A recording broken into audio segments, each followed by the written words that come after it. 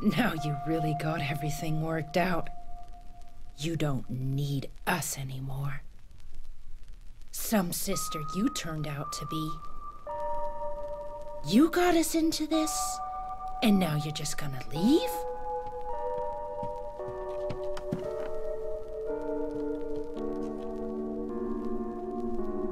Spirit from the beyond, are you present?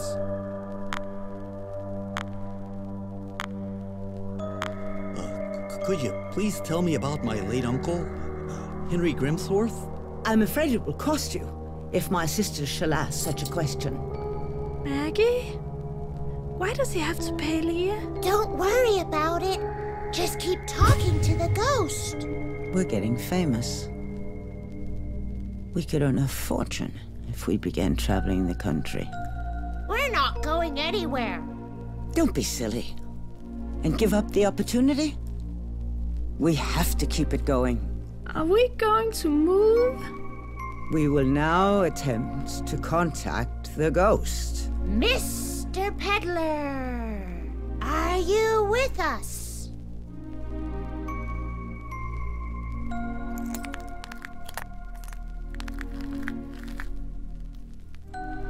Drop the accusations, Maggie. After all, you're the ones who started it. Mr. Peddler, are you cross with me? Look what you made me do, you naughty man.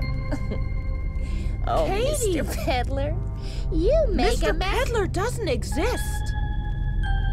We made him up, remember? Buried deep down in the cellar. The very darkest corner? Beneath the crumbling walls, they found the skeleton of the wandering peddler who had been murdered. Oh, that's good. I call upon the spirit of Mr. Peddler.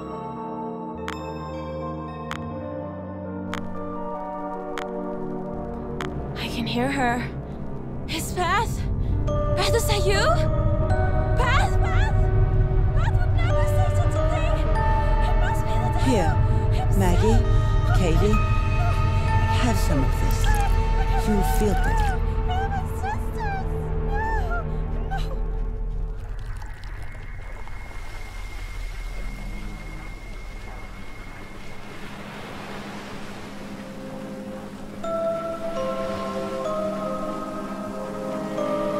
Come on, there's a crowd waiting.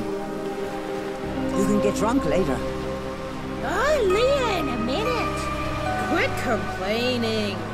We're doing all the work. I'm so sick of this. We're going to reveal everything. And what will your high society friends think of you then? Yeah.